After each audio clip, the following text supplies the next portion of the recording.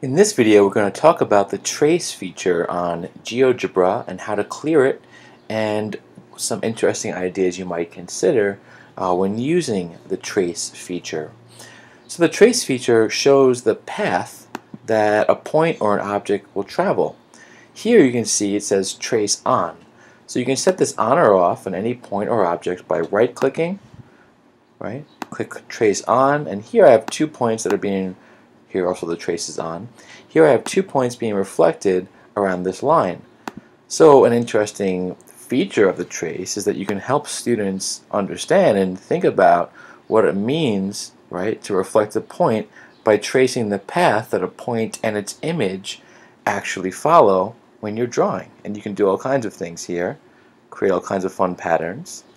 Now, one thing about the trace feature that might be confusing at first is how do you get rid of this pattern right here? You can't select it, you can't delete it, you can't undo it. All you have to do to get rid of the trace pattern that's on your screen is hit Command F, and it will go away.